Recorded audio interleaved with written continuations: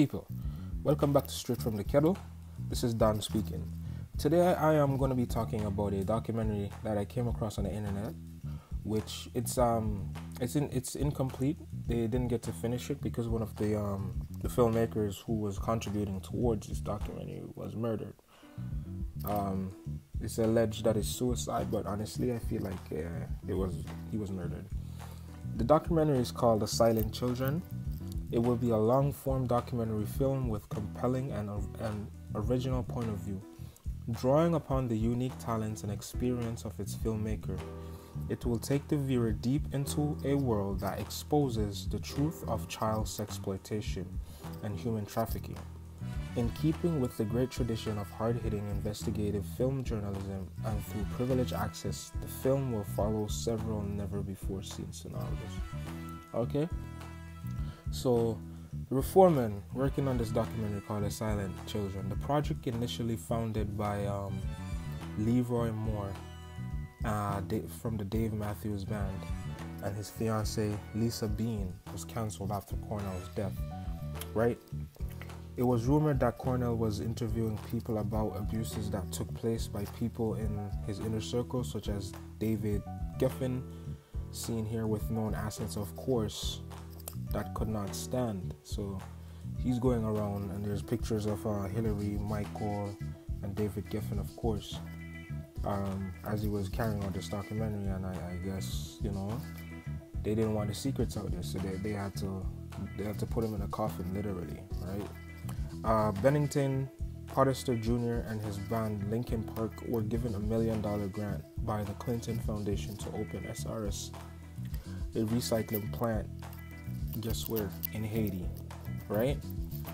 That's right, Haiti. Chester knew about the abuses being committed against the Haitian people. There's a lot of kids getting taken away from Haiti. Haiti is a known spot for the Clinton Foundation and their cronies to go when they want kids to do organ harvesting or just to sexually exploit minors, and that's just crazy.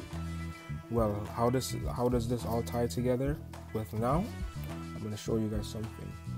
This ties together with the recent incarceration of Ghislaine Maxwell and the departure of Jeffrey Epstein, right? Means masks have been removed from it means the mask has been removed from the Pedo Island, but Epstein's crimes are just one of many. The cult of Satan is very much in control of the Caribbean. Epstein, Ghislaine, the Silent Children, Clinton. You see how this is a big web, right? The spider web goes very deep, or they would say the rabbit hole goes very deep. Many pedos went to Jeffrey Epstein Island, as we are seeing now. The Prince of England, right?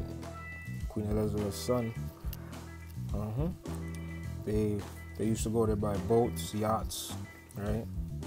And God knows what went on there. But I just wanted to bring this to you guys' attention. I'm gonna be playing the clip that they released. It's out there, but they didn't get to finish it because they didn't want the cat coming out of the bag. But the funny thing is, this was done less than a decade, let's just say a decade, 10 years ago. 10 years ago. And you see how God works in mysterious ways? Anything done in the dark must come to light, especially if you are harming kids. That will never stay a secret forever. So these demons, I would like to call them cockroaches, because when the light turns on, they all scatter, right? They like to operate in the dark, in the shadows. Yeah, it's not a nice thing, man. This is very scary to see who's in charge of our world. And there's pictures too with Oprah, right? And there's this guy, Roman Abramovich. He's the owner of Chelsea Football Club. And when you guys hear the name Abramovich, Podesta, Marina Abramovich from the Marina Institute, Jay-Z, all these people, everybody linked in, man. This web goes very deep, but this documentary I had to share with you guys. So just check it out. Share your comments in the comment section and let me know what you think about this. Thank you. Peace. What?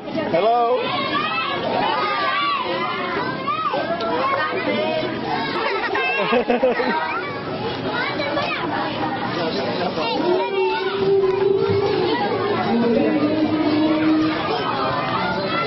You want to watch chaos? Watch this.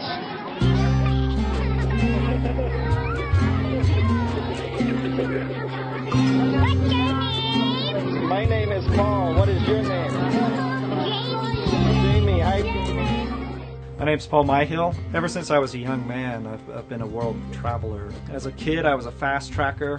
Plunged headfirst into entrepreneurial ventures. With all the success, I was losing a sense of significance, my place in the world.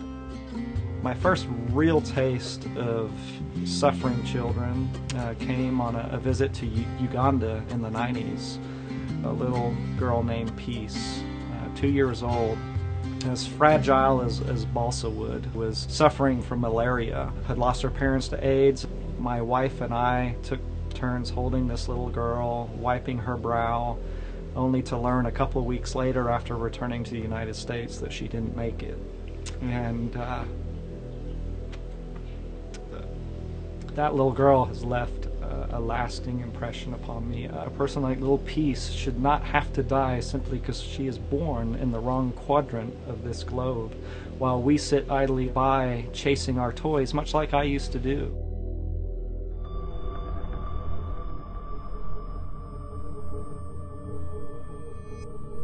There's a fair amount of places around the world where we put ourselves in a fair amount of risk. But our compassion for the children and asking the question, well, if not me, who? Who is going to stand in the gap and reach out to be an aid for these children? We're in Chisinau, Moldova right now, the 10th poorest nation in the world and certainly the most impoverished nation in all of Europe. Where most people in the United States have never even heard of it. Moldova, known as the trafficking hub of this part of the world, population of a little over 4 million, and by some statistics, 400,000 of its people have been trafficked out. This is the area where one of the head guys involved in human trafficking lives here, and nobody, police doesn't come this place. Okay. Just be careful. The cameras are on both sides of the house and they see us. Be careful. Those guys are watching. It's a very known criminal area. If you come with a car and they're trying to run away from you, this is the only way. No way to get out of here. If you know so much, these guys would love, or they want to kill you. Yeah. Because you know the names, you know a lot of stuff. That's why I call these girls that are really released from human trafficking. They are like submarines. They go deep and they don't say anybody anything if they want to stay alive. Those guys are living close to this railroad and are having girls transported from this area. Connects Moldova to Romania, to Ukraine, and to the port in Ukraine on Odessa.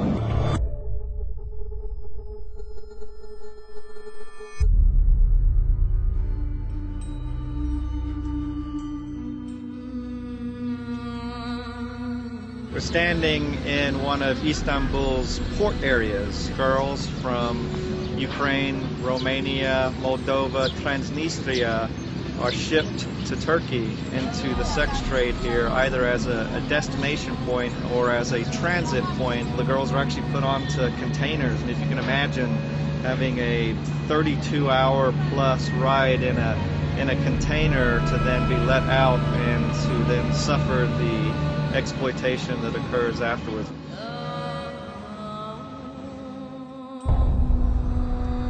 The Turkish mafia basically rented a whole hotel, took these girls to this hotel, impregnated them, and the babies were then taken to have their organs harvested. Can you imagine the depth of depravity that it takes to take a poor child in an orphanage who's already lost their parents or already been abandoned, to then take them to a place of being raped, to then see that same child bear a child and maybe finally feeling like, gosh, I've accomplished something.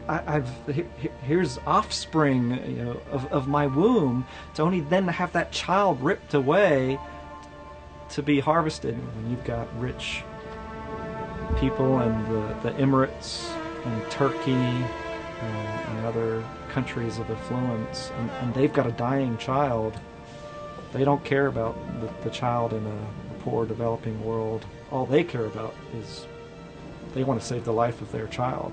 They don't care how that heart, how that liver, how that kidney comes. All they care about is their child. And there's men who are willing to facilitate that. It's warped. No one is immune. Women, children, boys, Southeast Asia, Indian subcontinent, Latin America, Eastern Europe. There is nobody that is immune and out of the grip of this evil.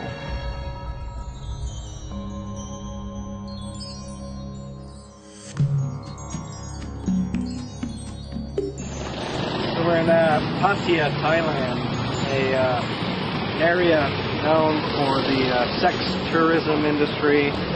A lot of people come here actually on an official sex tour. You can see one of the tour buses.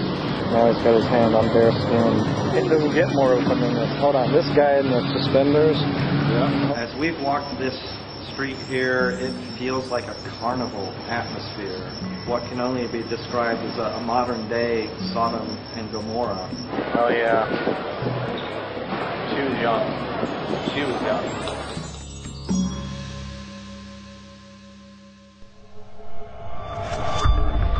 It's 5 a.m. in Patpong, one of Bangkok's prostitution districts. This bar beside me here has a rather offensive name, but the truth is that everything that goes on this street and many like it in Bangkok is truly offensive. There's 50 girls at 6 in the morning? Yes, sir. But now happy hour. Happy hour, the first room. No photo, no photo. Well, don't have the door open then. One of the things that really gets to me personally is a lot of these girls have numbers pinned to their chest, where a client would then pick out a girl by a number. They don't have a name, they don't have a history, they don't have a family. They're simply a number. They're a piece of meat to be put on display and chosen for butchering. It's a little after 7 in the morning, and the girls are still working out on the streets. It's a little early to be working this morning, isn't it? Yeah, because in the nighttime the police is catching. In the nighttime, the police are snatching the girls? Touching. Oh, touching. They abuse the girls. So you like to work the daytime to avoid the police?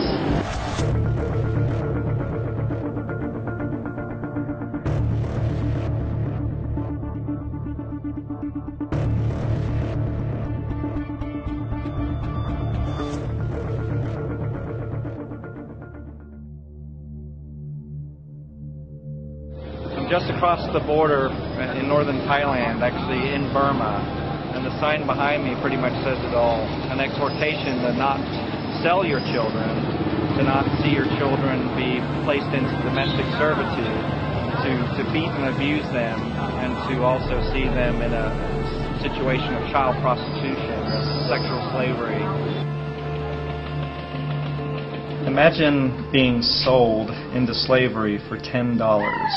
ไม่มีความสุขค่ะพ่อแม่ก็ต่างคนต่างแยกกันอยู่ My mother sold me for about 300 baht back behind the house, about $10. The scars run deep, and it takes a loving home to be able to help mend some of those wounds. In a lot of these countries we work in, these kids graduate or age out of these institutional orphanages, often corrupt institutional orphanages, where even the directors will call the traffickers and let them know when certain kids are being released.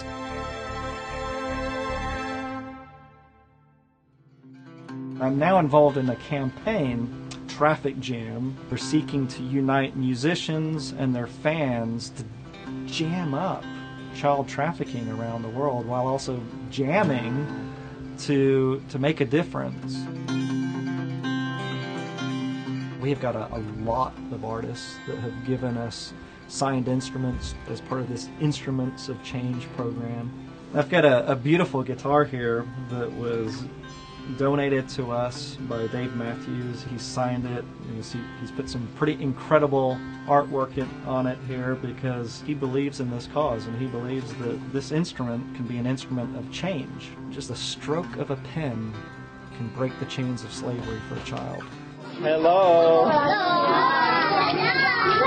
Wow, hi. There's few things on this planet that elicit such a passionate response in people than the music they identify with and the causes they identify with, and to marry those together, there's power in that.